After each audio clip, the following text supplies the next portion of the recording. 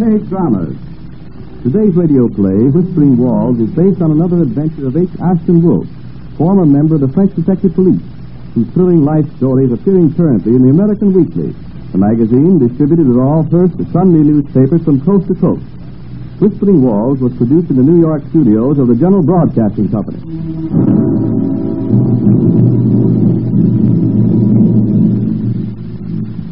It is nearing the ghostly hour of 3 in the morning. Two men and a woman are seated in the vast library of an ancestral chateau near Paris. The woman is nervously twisting a handkerchief. The men glance at the face of a tall clock in the corner and puff excitedly at their cigarettes. You must solve the mystery, Dr. Bethune. You've got to. We'll do our best. Hey, Ashton? Righto, Doctor. It will have to be more than just your best. I can't stand these visitations any longer. If they keep up, I'll kill myself. No, Madame Bovary, you must control yourself. Control myself. That's easy enough to say. But wait until you see what I've seen here. That's what we've come from Paris for, Madame. It's nearing 3 o'clock. The visitation, as you call it, starts then? On the hour. How very punctual. Now, Madame Bovary, while we wait, I should like to ask you a few questions. Very well, Dr. Bethune. I shall be glad of something to keep my mind off this horrifying thing. Very well. Question number 1. Who are your nearest neighbors? I have but two. One is Professor Colbert, whose only interest in life is the history of extinct races. He has a secretary who does the excavating for him. I say, a lazy beggar, isn't he?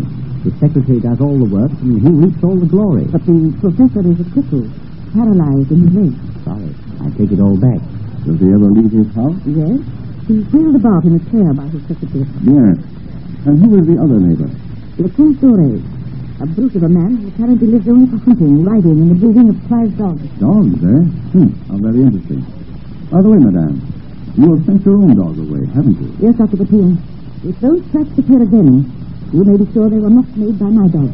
When did these mysterious occurrences begin, Madame? As you already know, when my husband died, he left me with little more than this chateau and a great number of debts. I wanted to get away from here for a while, so I thought it advisable to try to pay expenses by renting this place. I did so. To whom did you rent it, Madame? To an American who wished to investigate the haunting. He arrived with a valet, an ex-soldier, a huge fellow well over 6 feet, and I started on my holiday. Don't tell me they were scared, too. The next morning, the valet was found dead. Murder? No. The doctor said sheer terror had caused heart failure. And the American? He had to go into a nursing home to gain his sanity. I don't wonder you have the jitters, Madame. All right. Hello. It's 1 minute to 3. You sit over there, Ashton Wolf, where you'll be right in line with those windows. I'll sit here where I can watch those stairs out in the hall. Now, Madame, if you would be so kind as to turn out the light, we'll wait till the show to begin. Certainly, Dr. Bethune.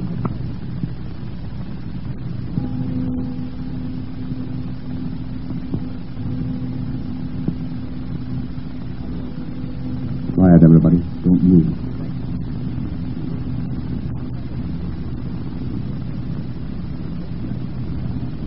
Now, and listen.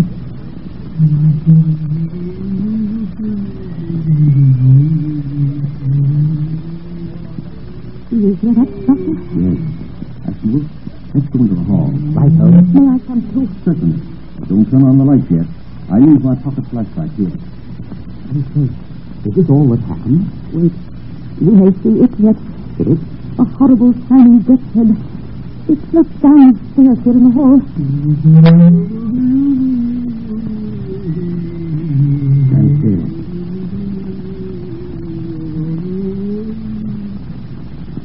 Oh, look. The death's head. I'll fix it. Oh. Why did you do that? Quick, come on, Madame. Did you see that, Doctor? That shot seemed to go right through it.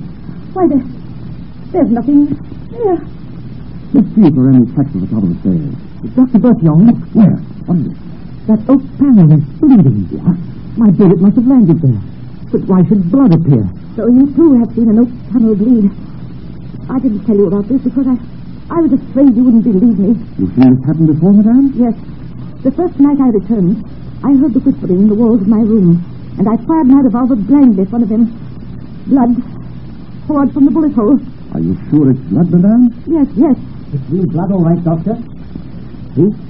It's starting to coagulate. Look here. The dog tracks again. Double rolled.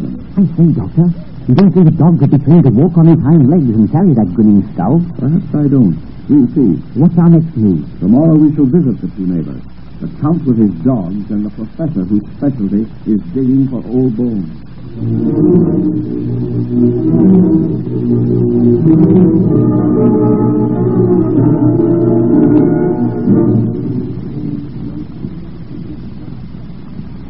You seem disappointed, my dear Doctor. Isn't your investigation progressing favorably? I must confess it isn't, Professor Colbert. Frankly, I'm puzzled. Indeed. Well, can I be of any assistance? Yes, I think so. Sometimes discussing a case with a layman gives us investigators a new slant on things. Well, I should be honored if you would look on me as a friend, Doctor. Thank you, Professor. Well, my secretary and I will be only too happy to serve you, won't we, Pierre? Oh, yes, sir. Very nice of you both, I'm sure. We intend to spend one more night in the chateau. And if we discover nothing tangible, I shall throw up the case. You intend to spend one more night there, eh? Yes. If I may say so, that takes a lot of courage. And if I may say so, that's what we have plenty of. By the way, Professor, we just called on Count Doré. You know him? No, he seems to be rather an unfriendly sort of man. Yes, we found that out. We won't allow anyone to approach his house or his kennels. If he has nothing to hide, why does he set guards around his dogs? He prevented you from looking at his dog, did he? Yeah. But, my dear Doctor, what have dogs to do with the case? Oh, didn't you know? A very queer track, like a paw mark of a huge dog, has been found in and about the chateau. Oh, really? And Madame Beauvais tells us that a luminous dog has been seen in the shrubbery. And you think it might have been one of the Count's animals, eh? Well, if there isn't a real ghost, then Doré is at the bottom of this trickery, according to my deductions. And his refusal to let you see his dog seems to bolster your theory. Yes, you may be right. Don't you think so, Pierre? Yes, sir, I do indeed. But tonight we'll catch the beast or man or whatever it is. How? Trenches have been dug around the chateau. As you know, the ground hereabouts is soft red clay. We shall see the prints clearly. Yes, but how can you see them at night? I have brought two very powerful pocket flashlights from Paris. May I see them? Oh, I don't carry my tools around with me, Professor. I have left them in my room along with my revolver. Oh. Tonight, if I see the slightest movement, I shall shoot at once. Oh, how I wish I could be with you. It's terrible to be paralyzed as I am and unable to take part in the exciting activities of life. Yes, it is unfortunate. You have our profound sympathy. Oh, thank you, Doctor. Well, I'm afraid we must be going. Come, Martin Wolf. Right with you, sir. Pierre will show you to the door. You must forgive me for not rising, gentlemen, at least to bid you adieu, but I'm very tired. Oh, that's quite all right, Professor. Thank you for letting us have so much of your valuable time. Not at all, not at all. So welcome at any time. Goodbye, Professor. Goodbye, Professor. Goodbye, gentlemen. Come again. I purposely left my stick. We must go back. I want to see if our friend, the professor, is really paralyzed. Yes? I'm sorry to bother you, but I'm afraid I left my stick. One moment, please. I'll fetch it. And not to be let in again. Just as I thought. The professor's compliment. But he begs you to excuse him and he sends you your stick. So the professor regrets his inability to take part in the exciting activities of life, does he? Just wait until midnight, Ashton Wolf, and we'll see about that.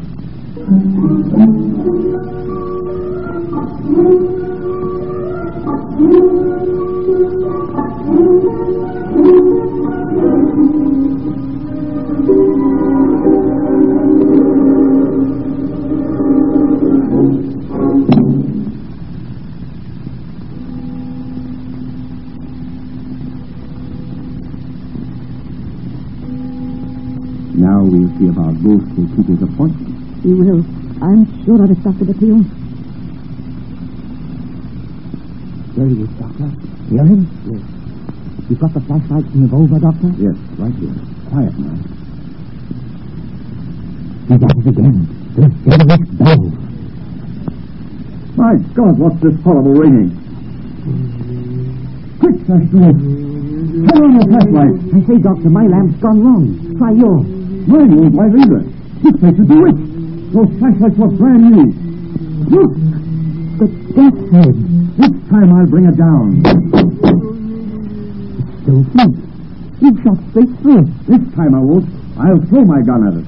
Oh, did you kill the ghost? Right, quickly. There you are, sir. Why, the hall is empty. No sign of anything. Oh, yes. A few signs. Look. Oh, the bleeding tunnel. Yes, where apparently one of my shots took effect. Apparently, you mean... Certainly. The first shots were blank. They thought of that when they broke into our room this afternoon and tinkered with our flashlight. They? Who? Your invalid professor and his secretary. We must catch them. But where are they? You see, my gun went through that mirror. No. There's a secret passage behind it. Yes, these are what they call Chinese mirrors. Transparent from either side in the dark. Our ghost could watch every move we made. Here, let's find the spring which opens the secret panel. Oh, so that's why you faked being scared, so he could hear you. Yes. How did you know the professor wasn't really crippled? I noticed his slippers this morning. The soles were quite worn through and the heels run over. And the real invalid slippers would be quite new. Exactly. Here's the spring off.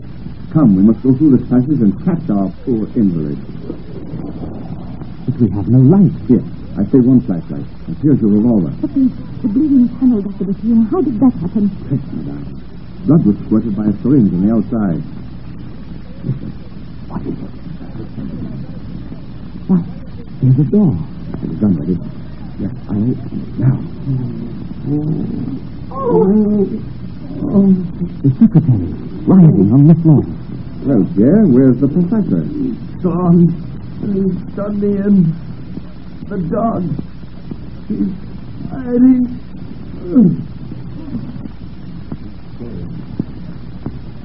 Doctor, what did he mean about the dog? The professor was the mysterious dog. Yes, he wore shoes with fake stripes. That's why there was only a double row of prints. And the whistling walls. What caused them? This machine. I'll turn the handle. Listen. Oh, how simple it is when you see things in the light. And yet, Dr. Bethune, why should they select my chateau for their operations? Because it had been the headquarters of the gang for years, and they wanted to scare you off and keep it to themselves. For years? Then my husband was one of them? Yes, Madame Beauvais. But where's the professor? He has managed to escape us this time, but don't worry, Ashenwolf. We shall meet him again.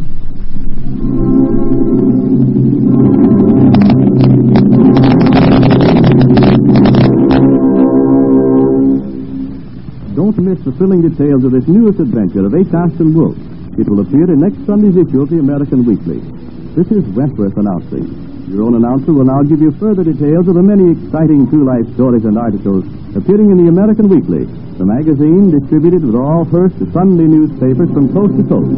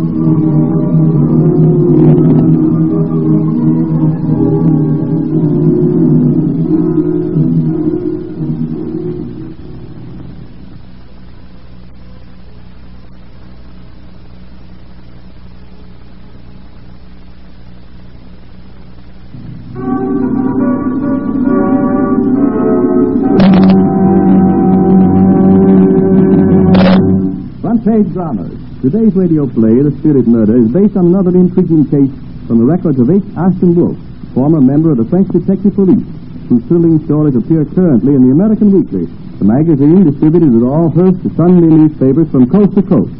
The Spirit Murder was produced in the New York studios of the General Broadcasting Company.